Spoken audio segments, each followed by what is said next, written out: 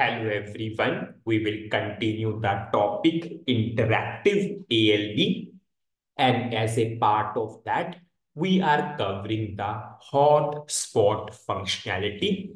We created the hotspot for sales document number.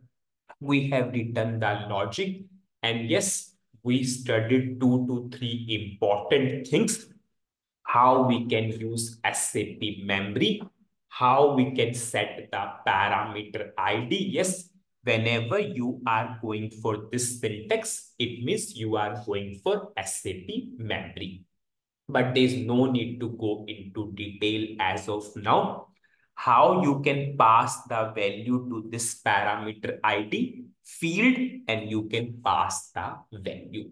And we are after that, we are calling the transaction. Now we will see in the debugging mode. And yes, technical information will help you to check the parameter ID. Widely used process. I will go to debugging mode and I will execute. Now I will go for this input. Now I'm firstly clicking on to suppose 77. Now I clicked on to sales document number 77. What is the value of psi ucom? This means this if condition true. What is the value? We are getting 77. So we set this value into this parameter ID AUN. And have you seen this parameter ID is here, is binded to this particular field. So we are setting the value to this parameter ID. Now we are calling that transaction. Have you seen 77 passed? I'll go to back button. Suppose I will go to execute. Suppose I'm going for second record. Now R underscore ucom, this if condition true. What is the sales document number now? 78. Now we are setting the value 78 to this parameter ID. And we are calling the transaction. And have you seen now 78 is there. Now we will go for again important observation. See, now I navigated to VA03. When I clicked on to back button, have you seen when I clicked onto the back button, I'm on my original output itself. Now, so many people ask this query rather than call transaction code.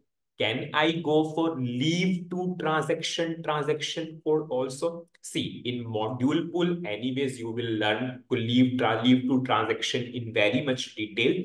Now, many people will ask this query to me. Rather than call transaction, can I go for this syntax? I will show you how it will behave. Ultimately, it depends upon the requirement. It depends upon the requirement. I have written now leave to transaction VA03. Firstly, I will explain how call transaction and leave transaction works. Suppose just think, I'm running this program. I'm giving the input. So currently you are in ALV output. Suppose this is our SC38.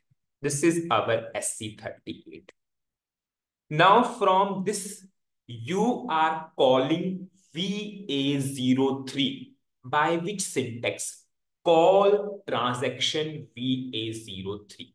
So this SC38 in which we have the ALV output is as it is.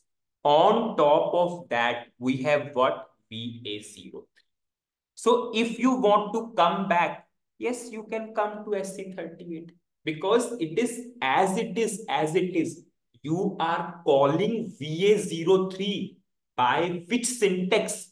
Call transaction code. Now what people are doing? They are calling VA03 from SC38 by using which syntax? leave to transaction. What is the transaction code? VA03. In this case, what will happen? This SC38 will be overridden by VA03. So we have only VA03.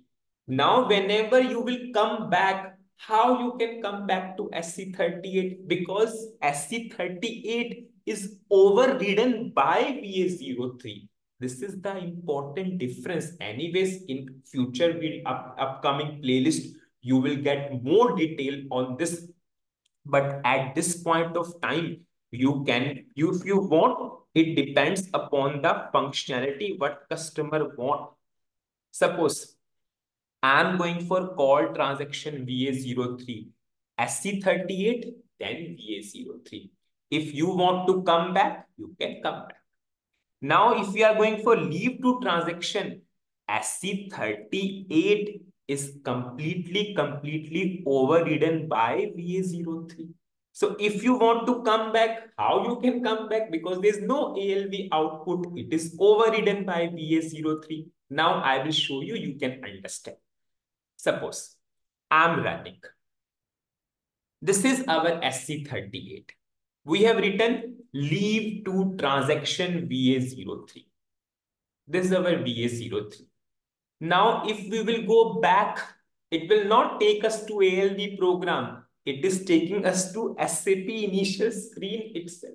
Yes, anyways, it's customer requirement. If customer is saying, no, I want to go back to initial screen of SAP, then you can but that's not a logical requirement at all.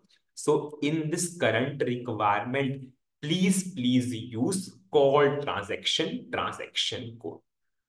So I will simply write now call transaction code. I will comment this. I will activate and I will run. Now, if I will show you the output,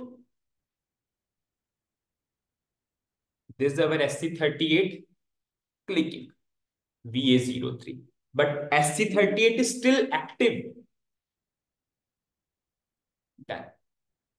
Click. Done. Click. Done. So this is how we can. So what is the summary of this particular video? Again, in this video, if I will say from learning perspective, you saw the behavior of call transaction and leave to transaction.